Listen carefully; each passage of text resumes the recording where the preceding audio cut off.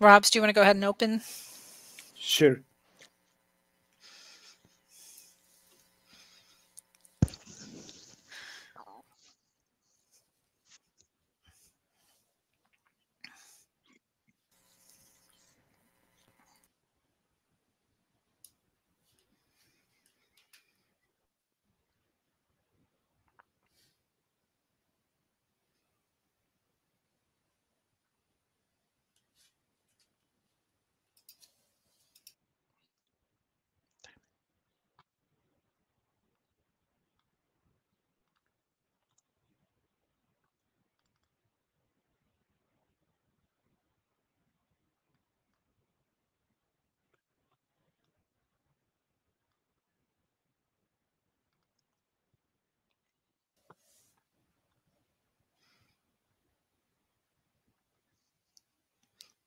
Hi, everyone. Welcome to today's webinar. We'll be getting started in just about a minute or so.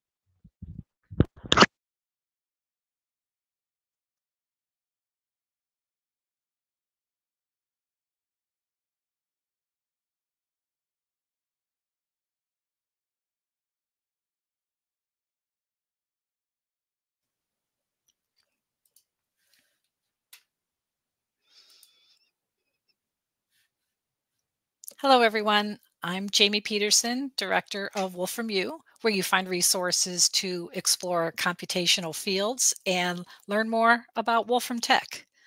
It's my pleasure to welcome you today to our first webinar in the new in version 14 webinar series. Today, we've invited John McClune, Director of Technical Communication and Strategy with Wolfram Research Europe, to give us a big picture overview of the new and updated technology and functionality in Wolfram Language version 14. Over the next few Wednesdays, we'll continue to bring you an impressive roster of Wolfram developers to present on their areas of specialty. Last week, I was listening to a panel discussion taking place at our Wolfram Neural Networks Bootcamp, and it really inspired me to hear others reflect on the growth and strength of this computational tool that began as version 1 of Mathematica 35 years ago. I'm going to put Stephen Wolfram's release announcement on the screen here. Wolfram Language has an incredible foundation and has been carefully built over the years, version after version, to develop a seamlessly integrated system that provides a breadth of coverage like nothing else out there. I encourage you to read Stephen's blog, where he talks more about his guiding philosophy and new initiatives and how they relate to our latest features and functionality. To try the examples from today's presentation, you will want access to version 14, and we'll share a free trial offer so you can get started right away. I'm going to ask a poll question to the webinar audience now about whether you've already upgraded to version 14. This is helpful information for us to know how many have already had an opportunity to work with the latest version. We have people joining on our YouTube live stream as well. And for those of you on YouTube, please feel free to type your responses, comments, and questions in the chat.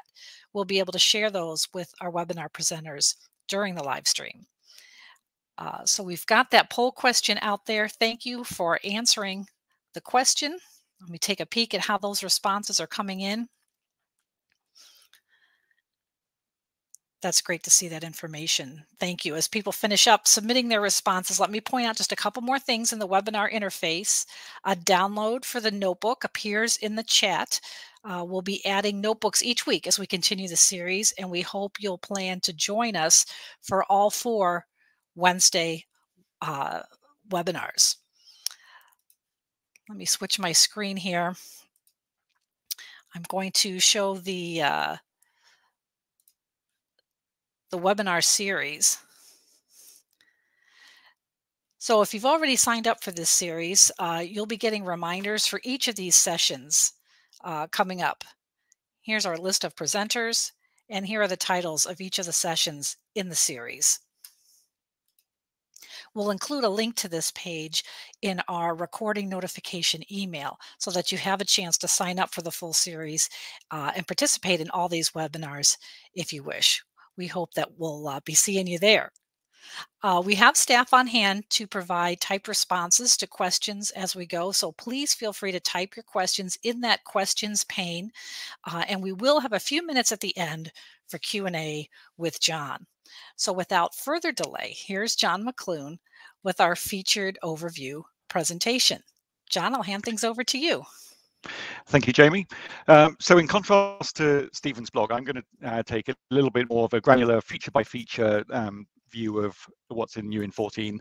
So I'd still encourage you to read Stephen's blog for the narrative of how it fits into the vision. But I am going to dot through things quite quickly, so do come back for the other webinars in the series that Jamie just showed you, because there's so much to cover. Each feature will only get a very brief mention as we go through it. So let's get started sharing a screen here, and pick the right screen. There we go. And it's always worthwhile trying to summarize the whole thing at the beginning, and it's a little bit hard to do because this is very much a solid across the board kind of release. So these are the sections I'm going to be going through. But I think it's worth pointing out there's quite a lot in infrastructure improvements and things like performance generally, and also a lot of bug fixes. And perhaps more than many releases, we've added a lot of functionality without adding to the function count that much, because there's quite a lot of things here, and I'll point some of them out as we go, where the functionality is improved or there's been new capabilities added, but actually it's just extending the capabilities of the existing function set.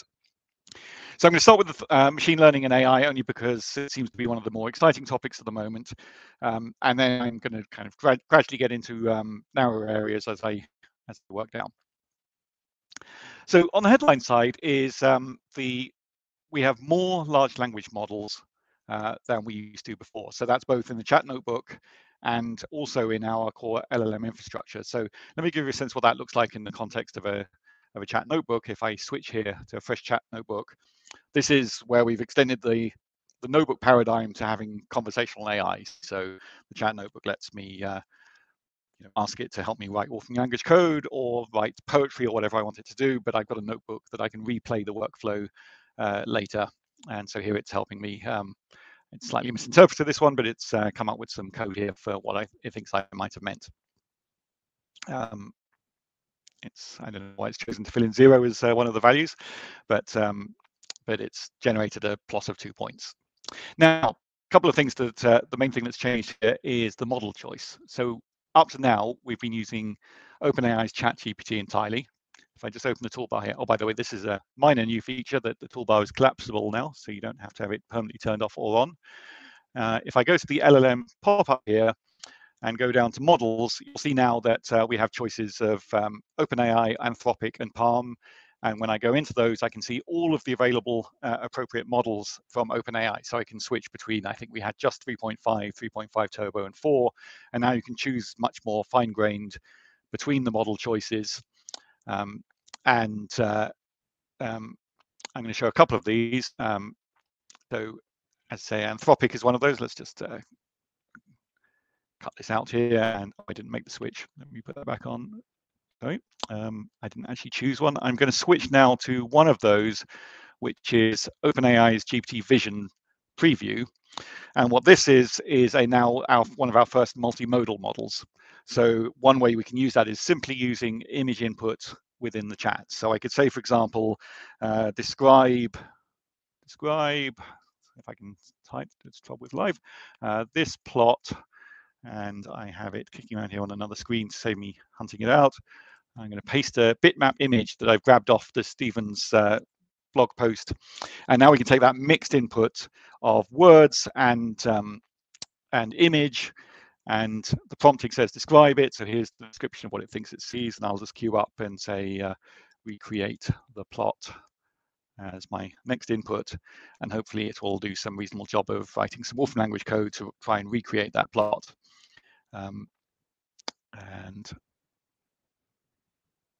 there we go. It seems to be doing the right kind of thing. And now it's evaluating to give me a picture of it.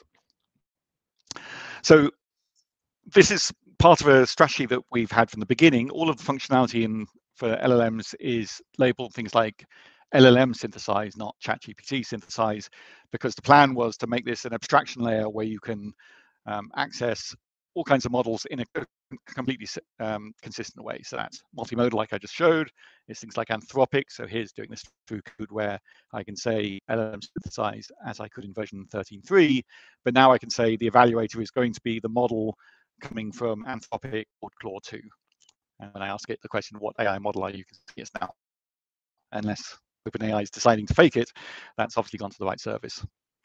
And that opens up the ability to orchestrate multiple LLMs. So I did this little experiment just while looking for examples, which is to ask the LLM to synthesize something crazy, which is an estimate of the oldest living duck.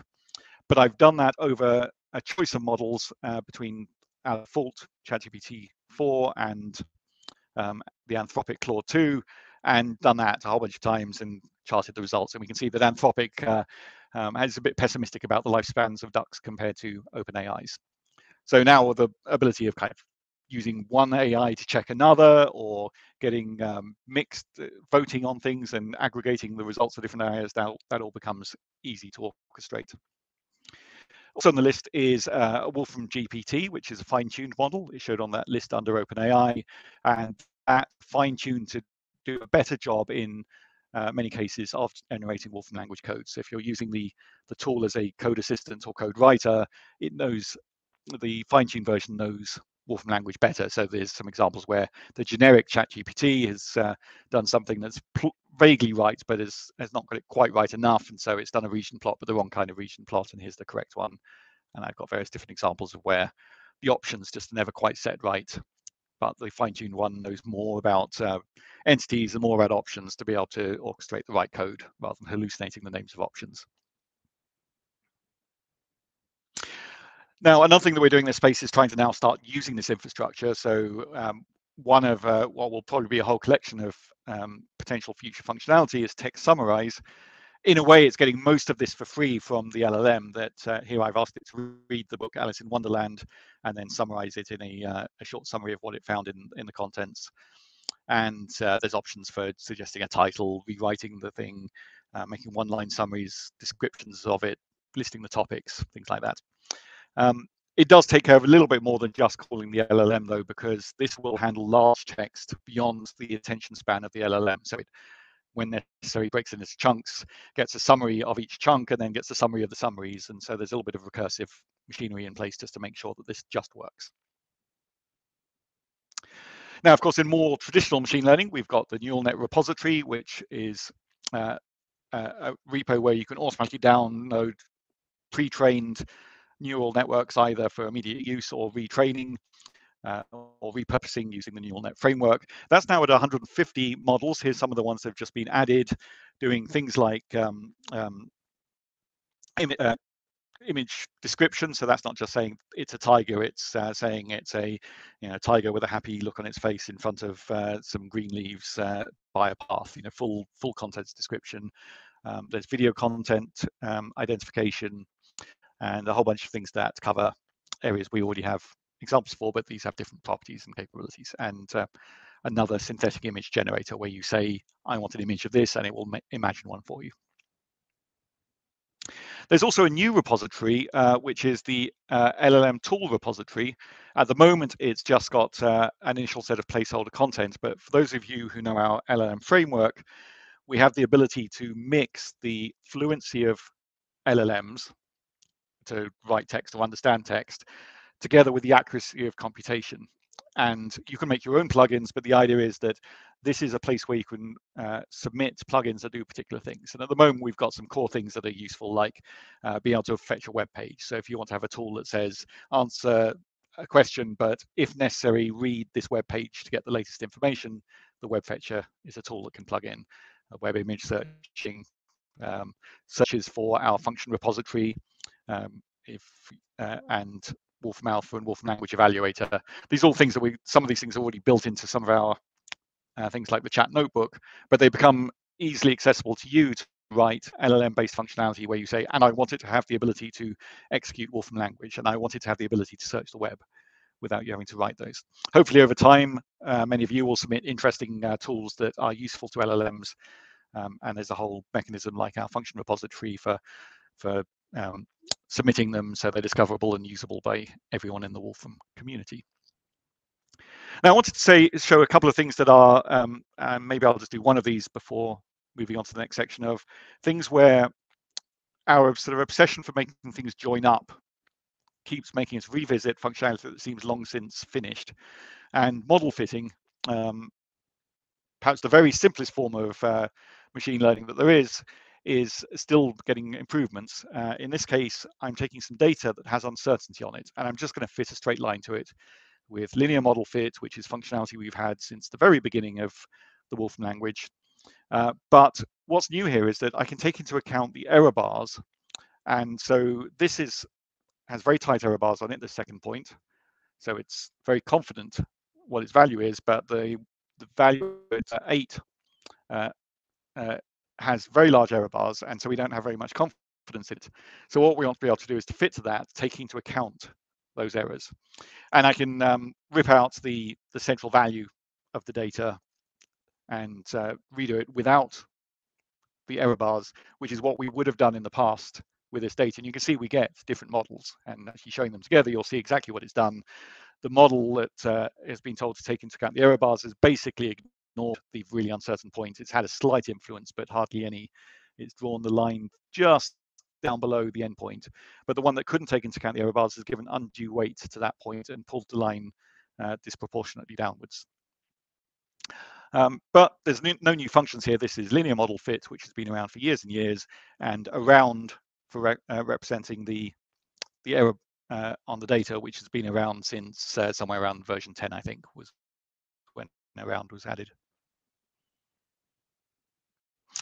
There's other infrastructure that's just being, including things Bayesian optimization could be quite slow. So now there's a progress tracker and the ability to restart and continue optimization from a checkpoint that's been added. And in the world of neural networks, Onyx is this import-export format for neural networks. And there's further improvements in the range of things that we can import and the speed at which they import, and support for GPU within Onyx import as well. Now, something that touches, of course, a lot of people is the beautiful visualizations that you can get out of the Wolfram language. And there's two rather different improvements going on here. One is very much a kind of practical application function for, in this case, high dimensional data visualization, and the other is an infrastructure improvement. So the issue with the high dimensional data visualization is often that you have tabular data that has many columns. What do you do with that? This one isn't very many columns, but it has got 3. And so typically you want to plot age against cholesterol, or age against blood sugar, or cholesterol against blood sugar.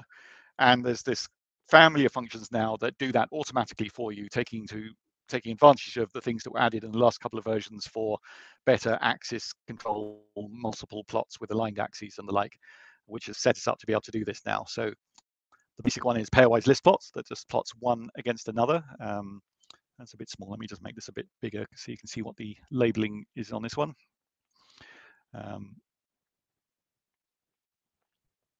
So you can see here that we got age against age is the boring trivial plot, but here's the age against cholesterol, age against blood sugar, cholesterol against blood sugar.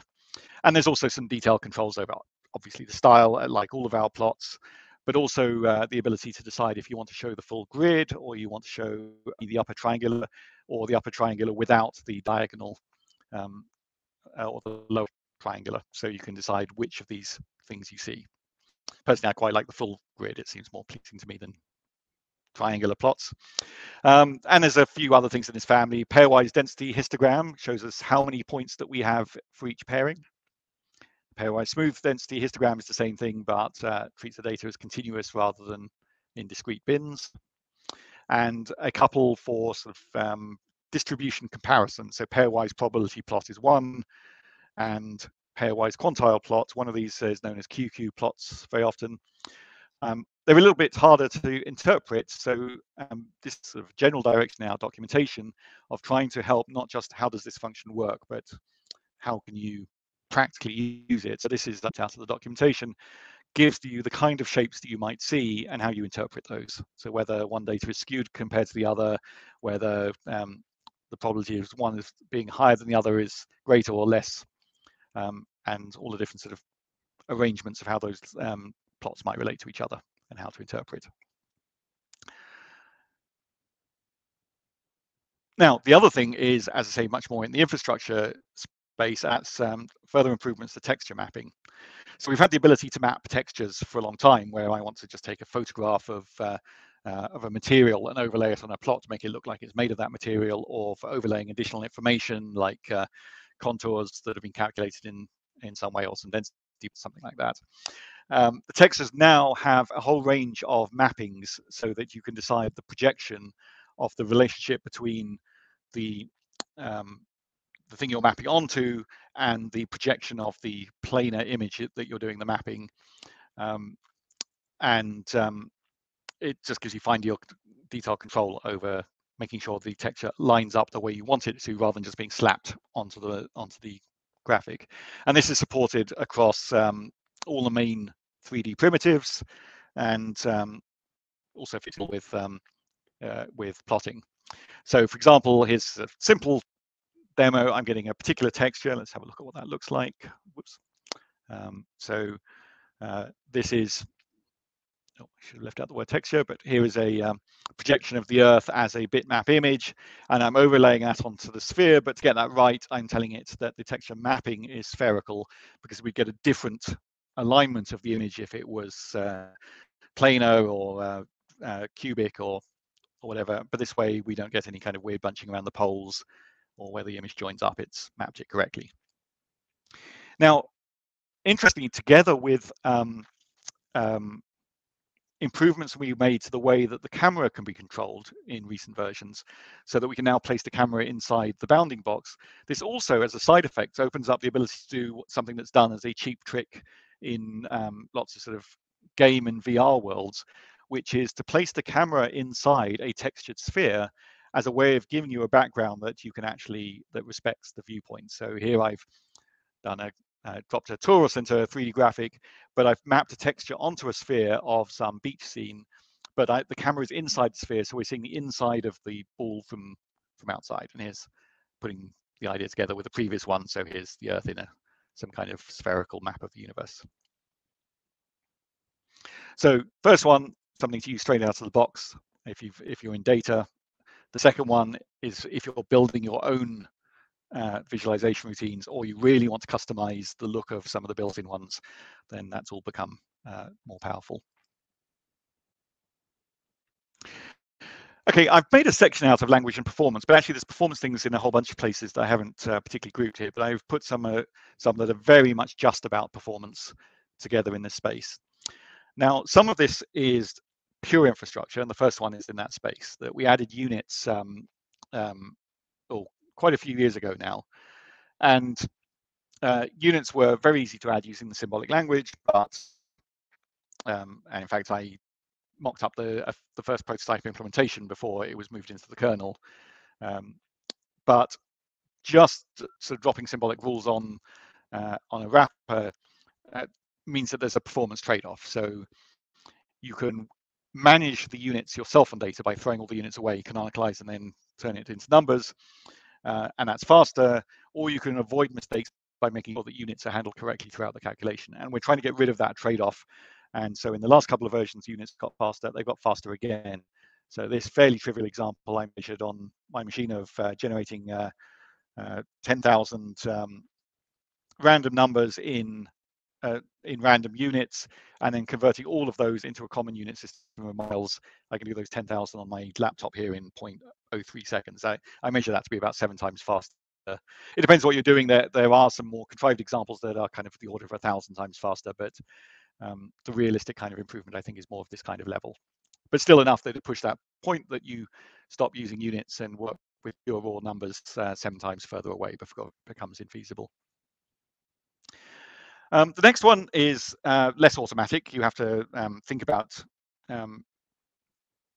using these things at the top level, but we're partly building them because they're behind the scenes to help us make things faster. And is a story that's been going on for several versions of fast structured matrices.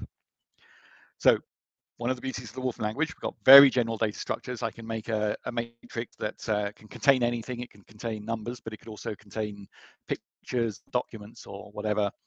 And it's totally arbitrary in its shape, so it can be ragged and multi-dimensional. But there are plenty of things where you get very structured matrices of numbers as a routine thing. And we've been adding more and more of these ways of saying, given that I know this is going to be symmetric, I want to represent this as a symmetric matrix object. And the trade-off is that you can often use much less memory. You're not storing redundant information, and there are algorithms that are higher performance if you know upfront you have a certain structure, or they're more numerically stable if you know there's that upfront structure. So these are the 4 new ones that we've got. And we've also extended the number of operations that know how to behave correctly with structured arrays before you have to just turn them into a regular array and do things the slow way. So this example that I've got here of just generating random circular unitary matrices, 1,000 of those, and then representing them as unitary matrices and doing inverses. That inverse is 6 times faster because it's fairly trivial to invert a unitary matrix. Compared to one where you don't know its structure. And so we're going to be using that behind the scenes in things like nsolve where we know these things will come up, but they're available, exposed to you to be able to write faster code for mathematical type problems. Another long-term story for us, the compiler, where you're taking the flexibility of the Wolfram language, but you're giving it upfront information about the types, and it can make compiled assembly language for your CPU on the fly, and you get the performance of C code or these other sort of compiler-based languages like Julia, but with the power of the Wolfram language. It's a long journey. There's a lot to do to have the broadest coverage that we can, but 3 new functions are now compilable, and we have also, as part of that story, we're building more of these compiled data structures that you can use within the compiler, or you can use just in a standalone way. So even if you don't want to go near the compiler, these data structures are usable in top-level code, but they bring that trade-off that if you know this is the appropriate structure, you can do fewer things with it, but the things you can do with it are faster. So for example here, I'm taking the built-in English language dictionary, 92,000 words for our small base dictionary, and I'm representing it in regular Wolfram language. So all I have to do is get the data, but I'm also making a string vector, one of these new types, data structure that I'm calling DS. And if I want to do operations on that, I could do them 2 different ways. I can count the vowels in each word, because string counting is one of these limited operations you can do with the string vector, and add them up. So here's the total number of vowels in the dictionary, and I can do the same thing with the regular structure, but you can see here I've got 3 times faster. And doing things like counting, what am I doing? I'm counting the number of words that end in ing, and again, I can do that using string match on the original data, but here we're getting, I can't do that arithmetic, 0.02, 0.05, about 4 times faster. So when these matter, really need performance, there are more and more ways in which you can optimize your code whilst not having to give up on the ability to write quick to write sloppy code to get things prototyped quickly in general data structures. There's a few things in the programming space, some new commands. I'm not going to go into those, otherwise I'll overrun on time. And a few things on debugging and robustness. So there's now, you can group unit tests together into intermediate tests. So a typical problem might be you want to test whether a function works on a database correctly. Well, you may need to make intermediate tests to populate the database, set up the database, populate it with values, and then check whether you can run the operation on it. And you want to check, do all of those 3 things and check they're all working, but report them as a single test result. So it's really just organizational. And there's some tools for writing more bulletproof code where you can do argument checking, something we added about 2 or 3 versions ago, and now works on operator forms. If you know what that means, you will probably be pleased to have it. If you don't, you probably don't care. Okay, let's turn to now one of some data means. So for quite a while, we've been building out all kinds of image, audio, and video processing. And so there's still plenty happening in that space. Some of it pure infrastructure again, some of it benefiting from the new machine learning world, and also doing things with external services. So one thing that is using the fast changing machine learning world is we've had quite a while sort of classical image processing, which is you take an image and you do filtering on it to try and clean up all things you don't want to see, accentuate features you do. You segment the image into bits that you're interested in, and then you do measurements or counting of the things that you've segmented. We've now added this new collection of being able to segment based on semantic machine learning based backends.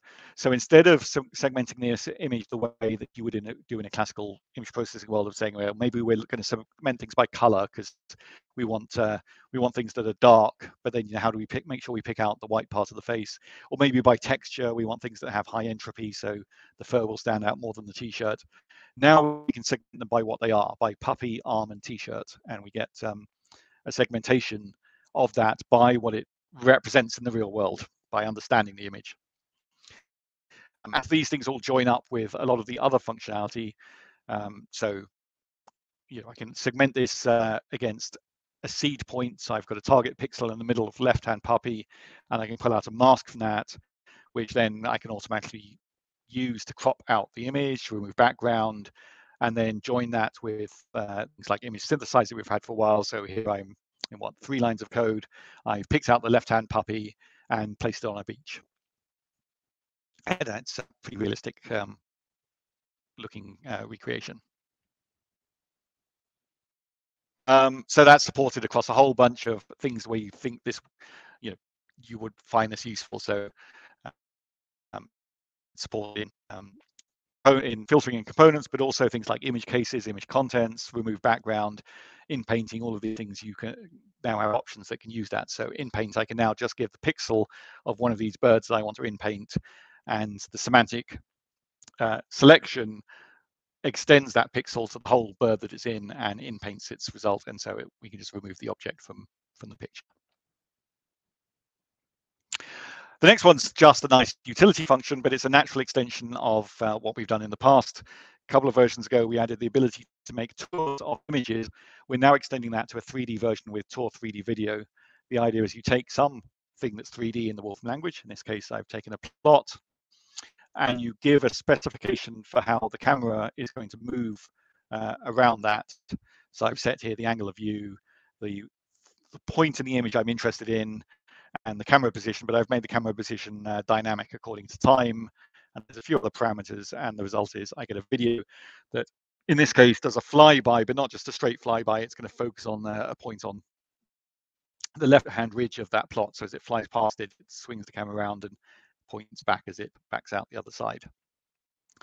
So all of the properties of the camera are completely interchangeable. I think I forgot to regenerate this image. Yes, let me see if I can just run this quickly because I switched machines after I wrote this talk. No, let's forget this. That's going to take a minute to run. I'll come back to it. So in this case, I'm changing camera position in a totally non-linear way. We'll see the result in a few seconds.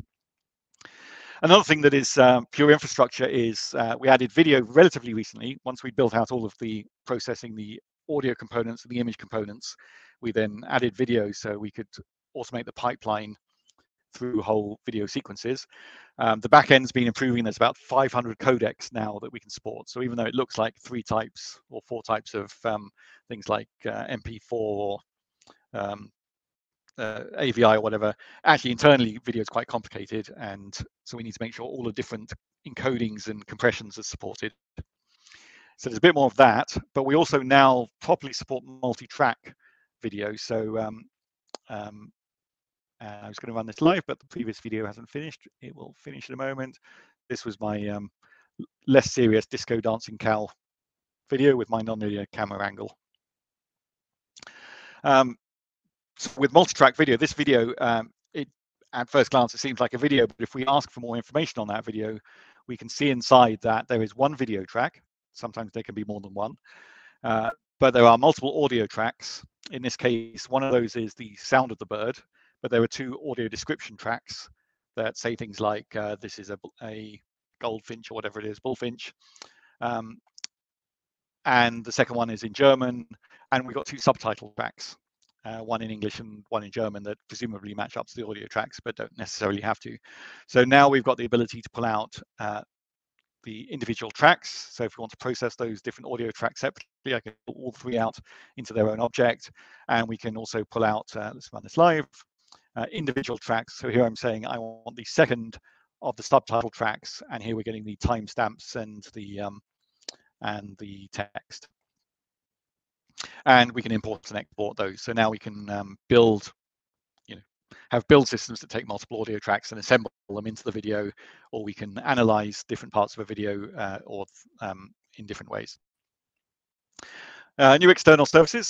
So speech synthesis we've had for a while, but we've added 11 labs in Google Speech to that, which have really quite high quality services. You do need to add an API key to those to have these functions work. So 11 Labs has lots of different choices of voice, but actually one of the things that's kind of neat that I haven't played with yet is you can upload 60 seconds of your own voice and clone your voice. So you can now do speech synthesis in your own voice, or in a celebrity voice by uploading content and having it learn how to synthesize. And the example, I don't know if you've seen if you've community, you'll see somebody made something already using that to make a virtual Stephen Wolfram, and I have to say it sounds pretty convincingly like it. There's also some improvements to existing functionality in audio time stretch and audio pitch shift. So this is kind of auto tuning where you can take a standard problem I have, as I'm sure you're aware, I talk too fast. So when I do video recordings, sometimes I want to take the audio track and slow it down by 10%. It used to be that if you move more than about 5 or 10%, it really starts sounding quite robotic, and we've now got quality improvement where you can slow it down with the same pitch and it still sounds natural, or you can change the pitch and make me speak higher but without making it faster or lower, and again do that without it sounding robotic and unnatural, it sounding like I'm just talking slower.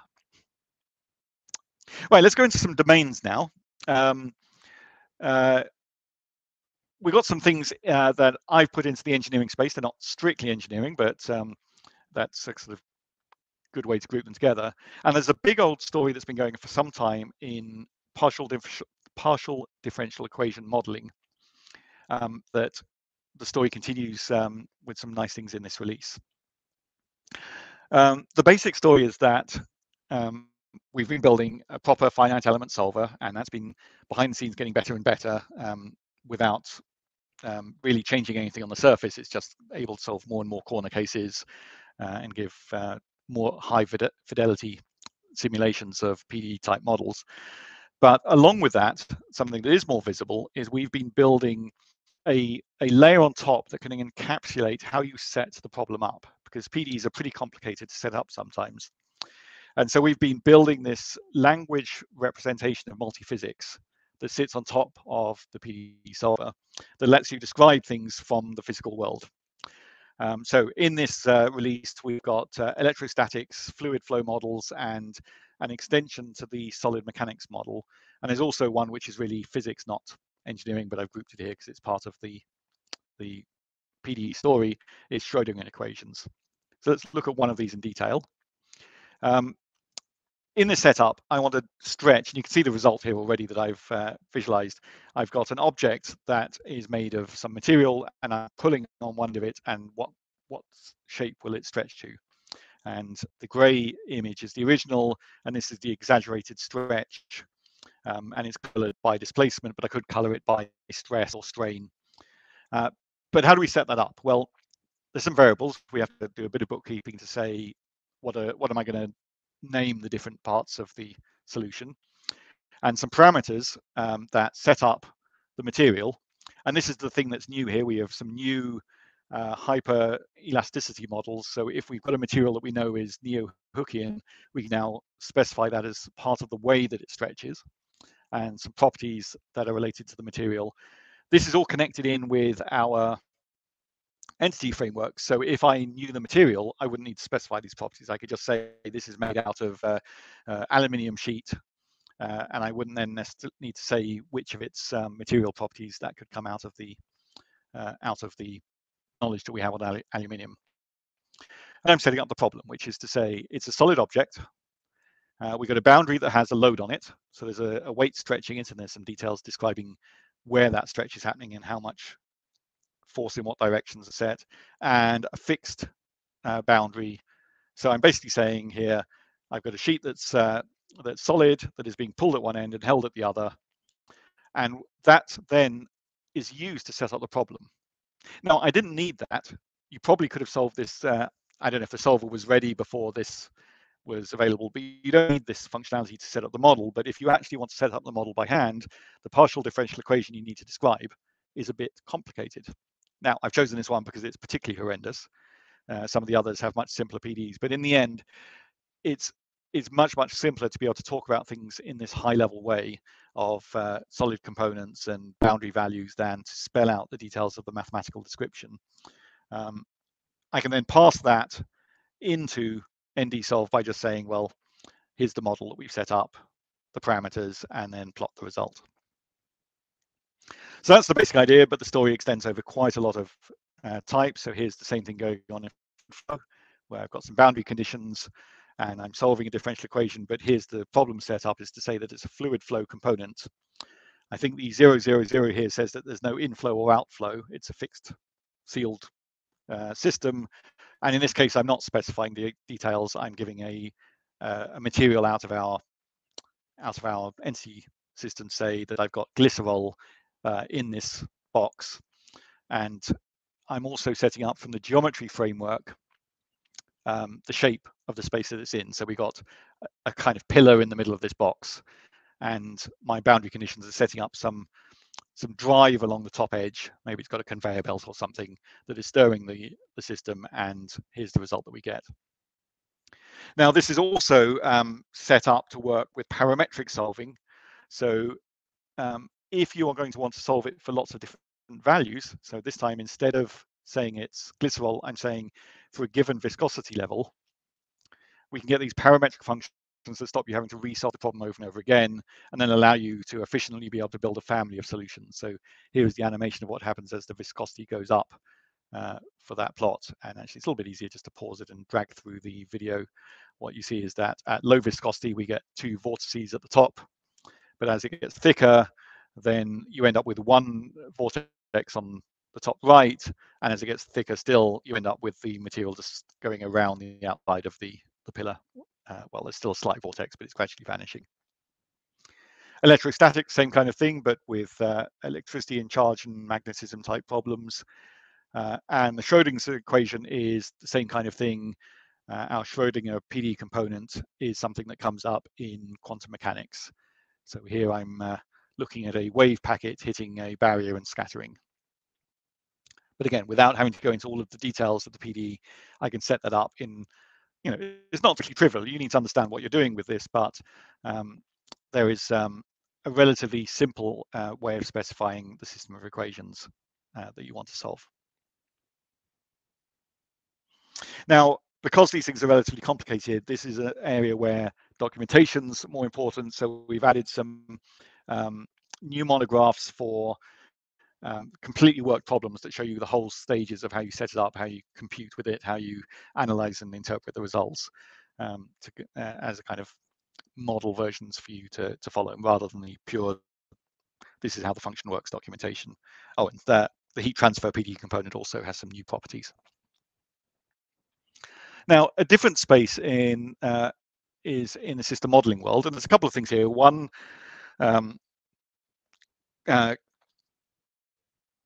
well, a couple of things in the modeling side, and also I'm going to show something that is kind of trivial, but I really like because it's part of our whole design principle and that we're not letting go of. So let's start with the practical things. We've had in the numerical space lots of structure for handling uncertain numbers, and we are bringing that into in an elegant way into system modeling. So the challenge here is I've used Wolfram System Modeler or some other Modelica compliant tool to build this system model. In this case, the systems I've just put together a resistor and a capacitor and an inductor and an electrical source. So it's a very simple electrical circuit. But this could be some complete system of an oil refinery or the mechanics of a car. It could have thousands of components.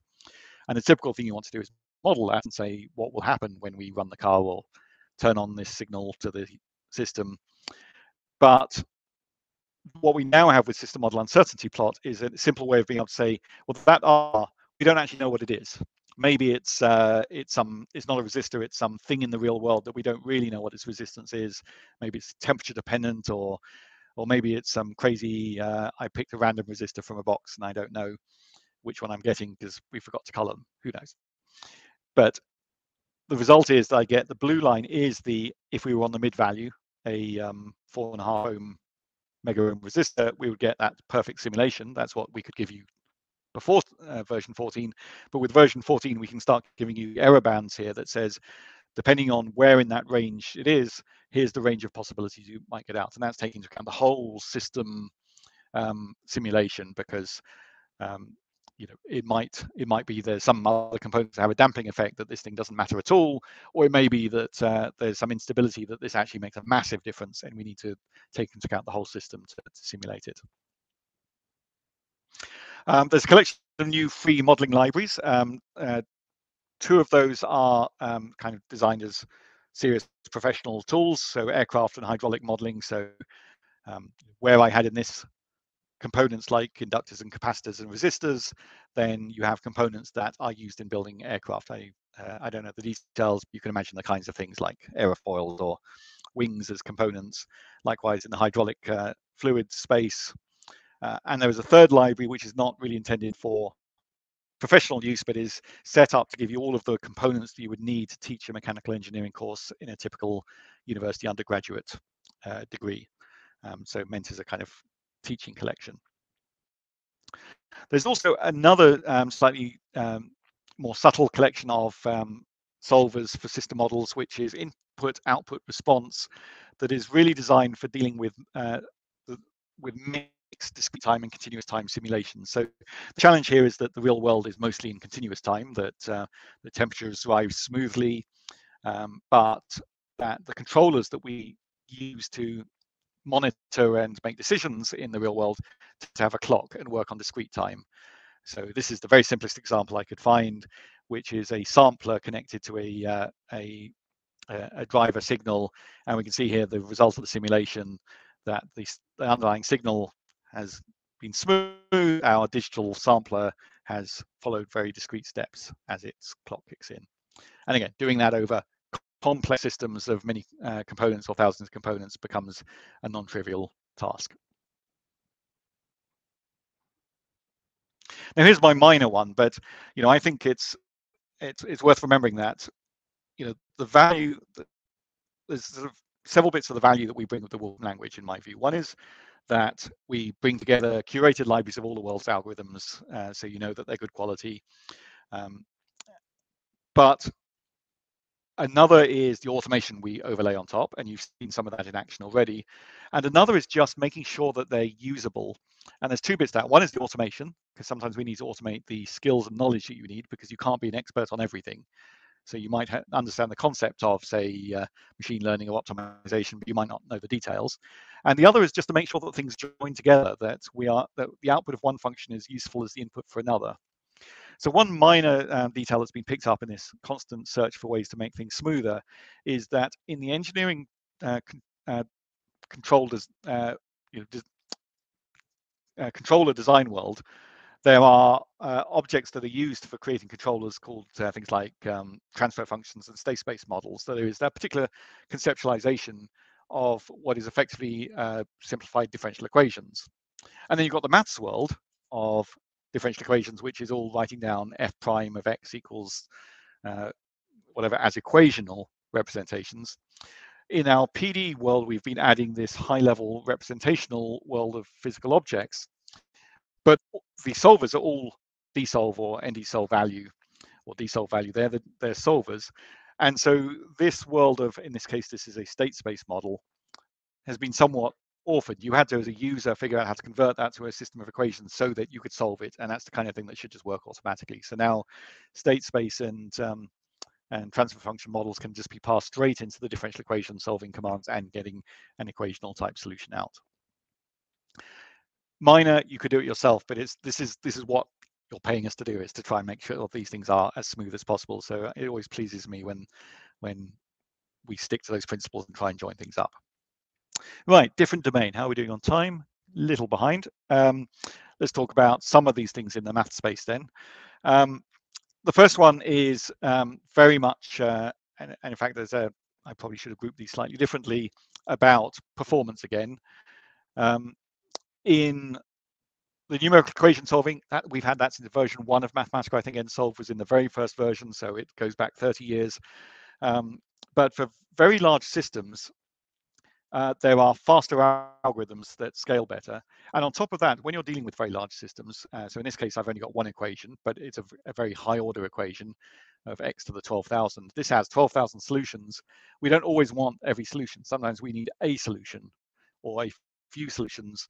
We don't necessarily need all 12,000. So the combination of new algorithms for the larger scale, for either many thousands equations or equations of high order, together with this new option max roots, means in this case I can get this particular answer 600 times faster. So really dramatic improvements if you're in that large scale systems equation solving system space. A journey that we started in version 13.3 was the introduction of the finite field object. We've been able to do some finite field calculations for an awful long time, but it was a property of the function, and there was only a few things that we could do. We never had an object. By having an object, it's allowed us to automate now a lot of other functionality without having to create new functions. So dot, linear solve, all of these matrix type operations now handle finite field objects. So these things are useful in cryptography, number theory. I think they're also used in control theory type problems. This is, in simple terms, this is things modular arithmetic, that if you add 2 to 11 in clock arithmetic, you don't get 13, you get 1 because you map round. So finite collections of things that have an arithmetic. But things like this matrix power of this collection of finite field objects to 100,000 is, I didn't time that, but is kind of trivially fast to be able to compute. Whereas we didn't have the algorithms and the representation even to be able to add the algorithms before. Now this is sort of working across a whole bunch of new alpha type operations and also across a whole collection of solvers. So for example, I can find a solution to this equation where the x, y, and z are elements from finite field 17 to the 3, and in a pretty short amount of time we have solutions to that. So really solid functionality that was built on the very basics that we added in the last release. Another one in the performance space is interval matrices. So this is where you have uncertainty on the values of the elements of the matrix.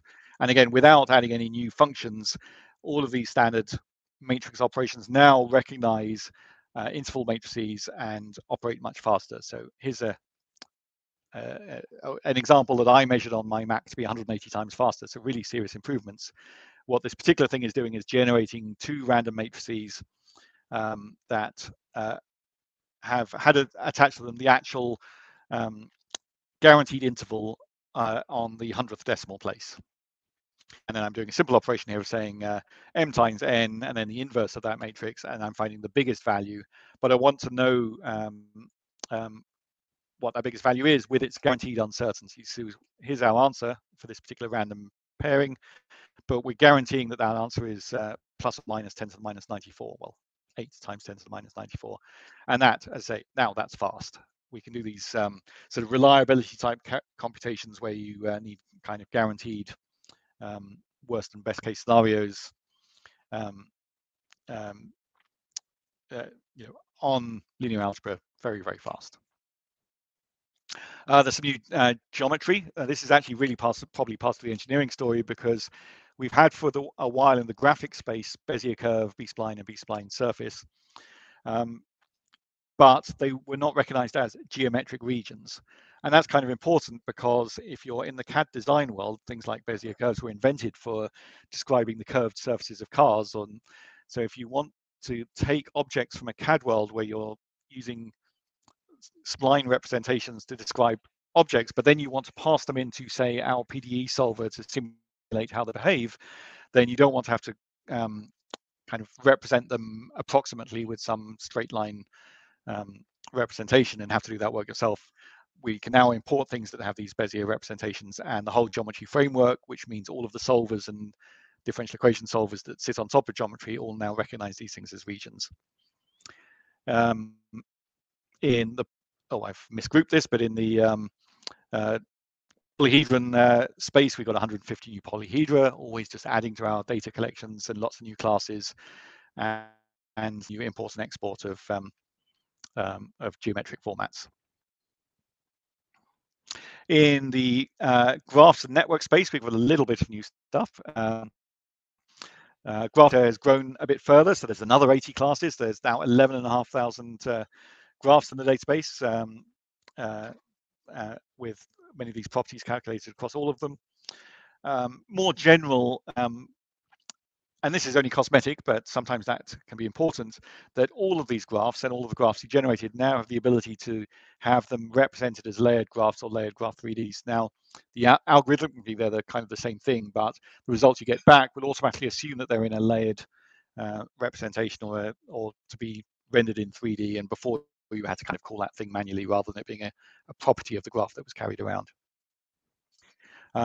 Another minor detail about joining things up is that for the whole kind of version 10 through to 13 release cycle, we built some really serious functionality for asymptotic solvers, where you can't solve things with an exact equation. You don't want to have a numerical approximation, but the only way to do that is with things like infinite series. So here's an example where I'm solving some differential equation, but the only way to represent that exactly is as an infinite sum. Now, that's very useful if you want to compute exactly, and I can do transformations on this term by term over the infinite space quite easily. But if you want to actually now, having generated this, make numerical approximations, then it's useful to be able to turn that into a finite space. So I can say truncate that sum and turn that from an infinite sum into a sum of 5 terms, which now resolves to an actual formula that we can then do things with, like sample or plot, quite easily. And it also opens up future automation where these infinite sums will be plottable, because we'll be able to automatically call truncate sum when you try and plot them, for example, without getting caught up in a large number of infinite summations in order to generate the numbers. I'm probably going to skip, other than to mention these things, that we added line and surface and contour integration in the last release, but now we have the numerical approximate versions, and we have some new special functions and convolution capabilities. Let's go into a much narrower domain now. Astronomy is a relatively recent arrival to take seriously, and we had a lot of very high precision time and astronomical calculations. Just rounding out that space a little bit more, we now have really solid support for eclipses and moon phases. The eclipses is the deeper one, where we have information on 70,000 solar eclipses, both past and future, 50 new properties, and some of those are quite kind of rich computation. So, for example, if you happen to visit Wolfram HQ in a few months' time, there is a solar eclipse passing, I think, right over our office. And here I'm taking just generating a map of the path of that eclipse over the US. But here are some of the properties that we can compute on that. So all kinds of things that are absolute things about the eclipse, like when it starts and when it finishes and maximum totality, but a lot of things that are also dependent on your viewpoint and or timestamp. So lots of computed properties and fixed properties of large numbers of solar eclipses. Similar kind of thing for moon phases, where you want to know what phase it will be from which viewpoints on the Earth at what precise time at any point in future and past. Now, stepping away from the fun computational stuff, external connectivity and system integration is always still a core part, particularly if you're building applications um, around Wolfram language. And there's a couple of slightly different stories to tell here. The first two are kind of opposite stories. Python, we've had for some time the ability to do external evaluation of Python code. Things like, in this case, I've got a library called emojis. I could probably write my own Wolfram language version of that, but why fetch the Python library and make a Wolfram language function that now calls that library? So my version is taking this thing and it spots the :wolf and replaces it with the wolf emoji by using this Python library in a Python engine as back end. Now, we've had that functionality for a while, but the problem was that the whole, particularly Python world, is the opposite of our approach, where we try to design and manage and organize things so that when you have Wolfram language, everything works, everything's compatible. There's no internal dependencies of have I got the right library of this and that. The Python world is very agile because it doesn't adhere to that, but the downside is you've got to manage these things. And before this external evaluator, it could only use my Python install. And so if I have competing things that have different dependencies, like I've got a library that only runs in Python 2.7 and another library that only runs in Python 3.1, I've got to kind of manage those things of fetching the right bits, checking that I've got the right dependencies, stopping conflicts. And now we have a way of encapsulating that in an automated way. So this command says, it's a Python evaluation, that's not new. We got the way of being able to set up prologues so that all of the imports are done. The evaluator has the properties that says it's dependent on this particular version of this particular library, and that it's going to be using this particular version of Python. When I run this the first time, it's quite slow. It fetches and installs and configures a Python environment that it matches these exact specifications. The second time I run it, it's all cached locally on my machine, but I can now run another command immediately on the next line that uses a completely different set of Python dependencies, and the two are encapsulated, and they should be platform independent. So I'm on a Mac, but if you open this notebook on Windows, this should just work without you having to do anything except run this code. Now, our R integration, the kind of stats language, is the opposite story, because we up to now have provided R integration by downloading an R distribution that we've managed. And that's fine for convenience, but plenty of people have quite rightly said, well, I want to be able to call my setup of R. I don't want to have to reconfigure yours. And if there's a new version of R coming out, I want to get it immediately, not wait until you've picked up the managed version that you provide. So you get some kind of potentially robustness from us having tested stuff, but you want the agility to be able to use any R distribution. So now R link can point to external R distributions so that you can have all of that management control yourself. And we also added some import-export, some new data formats that are R-centric. RData and RDS are both kind of common formats for storing data in R, and we can now process those directly in the language. Also on the import story, we have a couple of document formats. Obviously, by far the more important one here is Microsoft Word format. So now I can import docx files and fetch out the text of those so that we can join up with all of this natural language processing functionality that we have, and LLM functionality for extracting knowledge from text. And it's become important to add docx to the list alongside things like PDF and RTF and TeX that we've supported for a long time. I mentioned, I guess, already video import, so support for subtitle import and export and more codecs. And there is also a quantum format called IBM MQ, which is really an important part of the story for our quantum framework, which isn't built into the language, but it's a free packlet that we provide. At some point, it probably will ship with Wolfram language automatically. But the Wolfram quantum framework allows you to describe quantum computing circuits and then simulate the behavior of them. So you can design quantum algorithms that could run on a quantum computer, whether that's a present one or a future one. So really at the kind of research end of quantum computing, of not building the quantum computers themselves, but making sure that there are kind of quantum ready algorithms that can benefit from the potential quantum supremacy. as these machines start to become commercially available. So we just want to be able to interchange these circuits and simulations with other quantum frameworks out there, of which there are a couple. We already supported I've forgotten what there's an open source library that has a format that we supported already, and IBM-Q is the one from IBM. So that's pretty much, yep, I've filled my hour, so that'll leave us 10 or 15 minutes for questions, which I'll switch to the chat in a moment. Now's a great time to ask them if you haven't asked a question already. But let me just summarize here that there isn't a particular order here, but I put the machine learning and AI first just because it's kind of exciting topical stuff. But you can see, just kind of reviewing this, that if you are working in particular domains or particular data types, we've tried to touch a lot of the main ones, but also some of these things are just purely building out more infrastructure to make it faster, more robust, and empower additional functionality that we're working on for future releases. So it's very much a something for everyone release, I think, both in terms of domain, and also some of these things are kind of advanced user type functions, and some of them you will just benefit from without even noticing, and other things that are sort of trying to make things simpler for beginner users. So I'm going to go over to have a look at the Q&A panel. I'm not seeing any questions at the moment. Jamie, if I'm missing any unanswered questions, do point me to the right place. I see there's some answered questions that have happened already. Maybe our team here has been too efficient on the Yeah, everybody's been answering them as very they came. busy. Lots of good questions coming in. There's been a lot Good. of excitement about Wolfram GPT, of course. So lots of questions about that.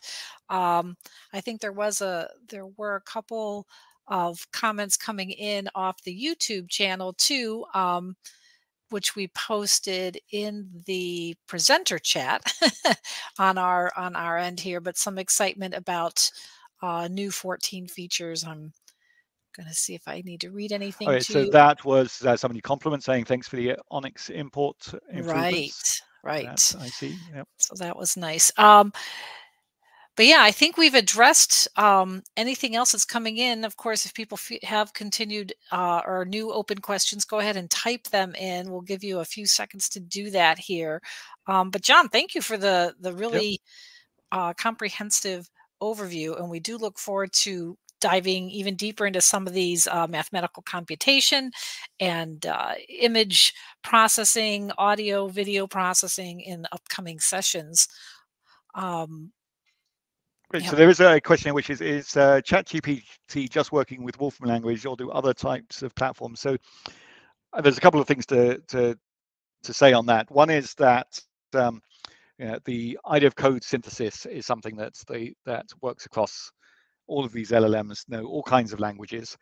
I think in some ways we benefit disproportionately because our language has a large number of tokens. If you learn Python, there's 180 tokens to learn, and then you know the language, whereas in the Wolfram language there's 5,000 to learn.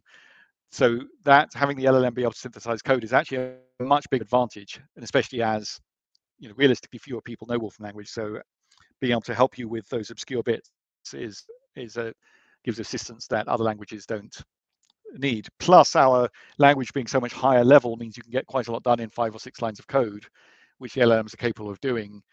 Whereas, by the time you're getting them to write 50 lines of code or 100 lines of code, they break down into a hallucination. So we do pretty well out of that.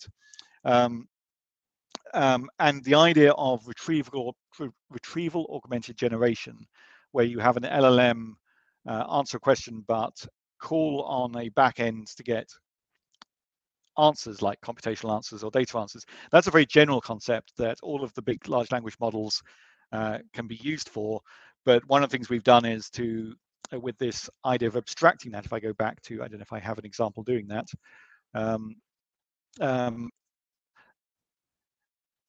Did we have an example of doing that in? No, these didn't have tools, but the idea we can say that there's a tool that will compute maths for you or will fetch a Wolfram Alpha answer. We've abstracted that out so that you just have to say a tool is this piece of Wolfram language code, and that will do that retrieval augmented generation engineering for you automatically. So you don't have to set up the how do you call a tool and how do the tokens work to say when the tool is being called and when it stops. That just works by adding here I guess I would go into this and say tools, go to LLM tool of, and I can't remember what the parameters are, but you describe the Wolfram language code. And even then, when I swap between the different models like Claude or OpenAI, that will just work. It'll change the way that those tools work. So there's nothing exclusive. And in fact, our strategy is to not be exclusive at all. We're trying to be agnostic to the back end so that, in a year, there might be 100 of these LLMs out there, including all the local ones that like Llama files that have come online. We'll all just plug into this framework, and we try not to be too tied to anyone.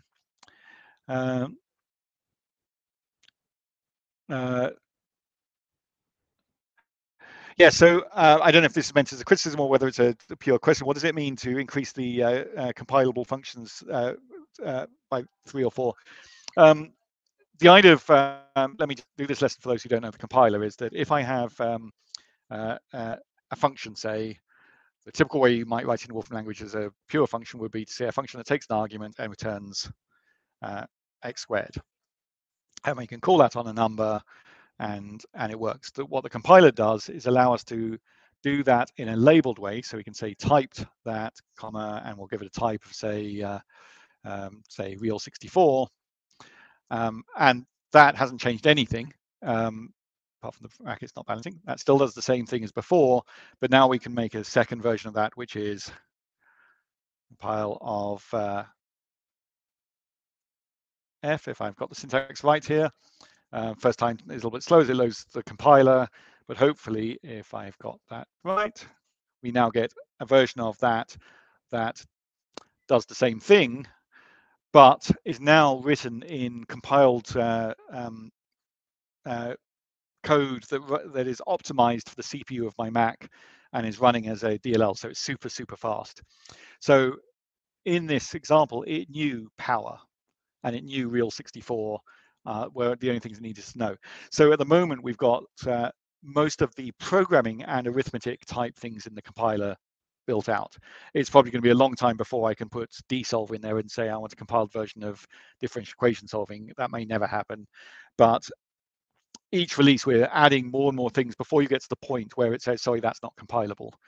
Now we already have ways to fix that anyway, where you can say, okay, here's a function like hypergeometric PFQ. I don't know if that's compilable or not, probably not. If you hit that, call back to the Wolfram language to do that bit of it, do the rest in compiled code. So it's not the end of the story, but we're just trying to make it so more and more of the language can be compiled and made fast before you get into bits where you have to juggle, do I use this function or do I have to write it in lower level code? And we don't want you to have to write low level code if you can help it.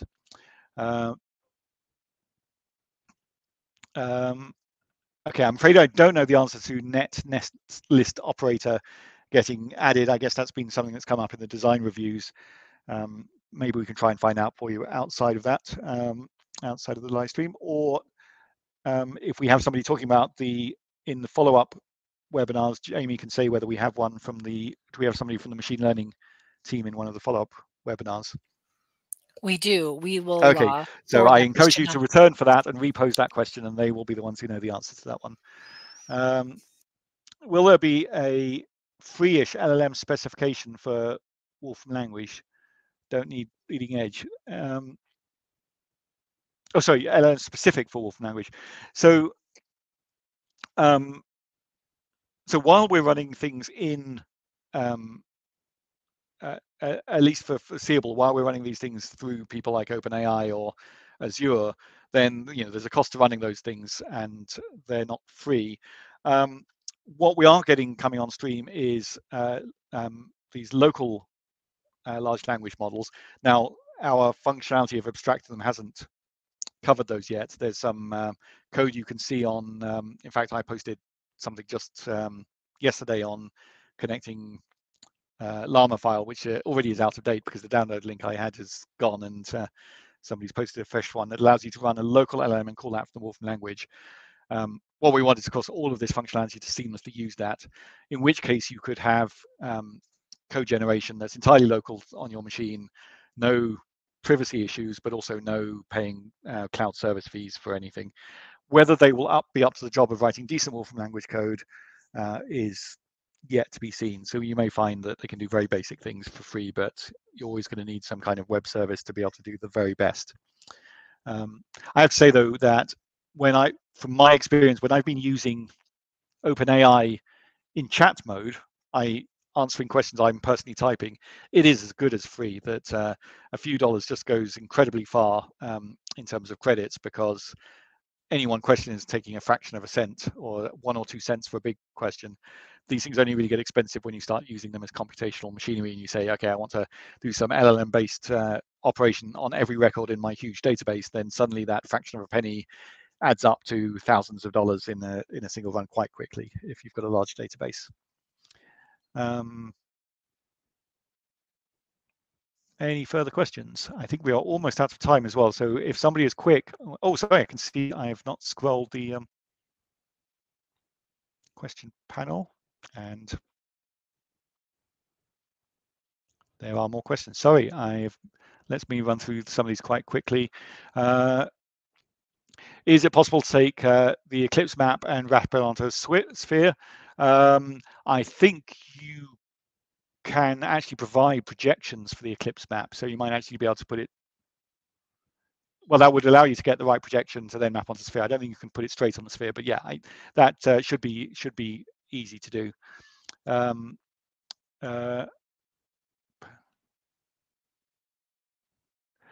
So arbitrary dimensional symbolic vector calculus functionality to be added. I was in a early design review meeting where that was exactly getting discussed. So there is a plan to add it, I believe, but I have no timeline for symbolic tensors.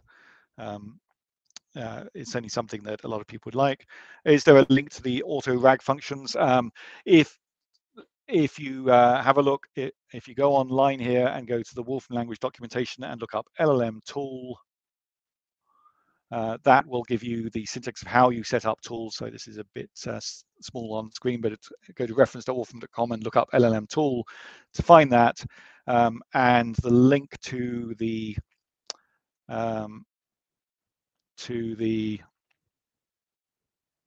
I thought I'd put in a link to the repository. There we go. So there is the link to the LLM tool repository. As I say, there's nothing there yet. We're hoping that everyone's going to contribute and that tool will grow. It's got a dozen things in it at the moment, but that's the new repository for submitting RAG type Wolfram language powered tools too.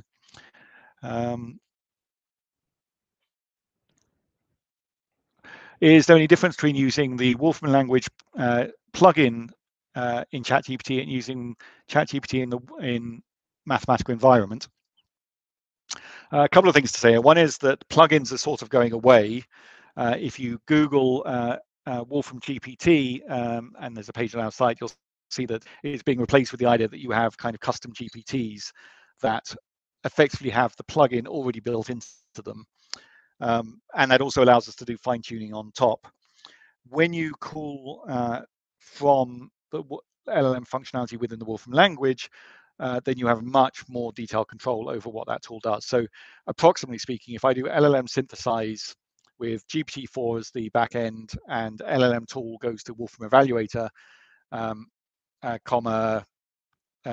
Wolfram Alpha Evaluator, or whatever it's called, if you add those two tools in as tools into that command, that's roughly the same thing.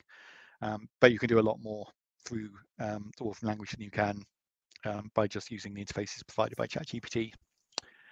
John, I think we might need to wrap it up there, but I get one request I saw here from James is if we could include your ChatGPT prompts.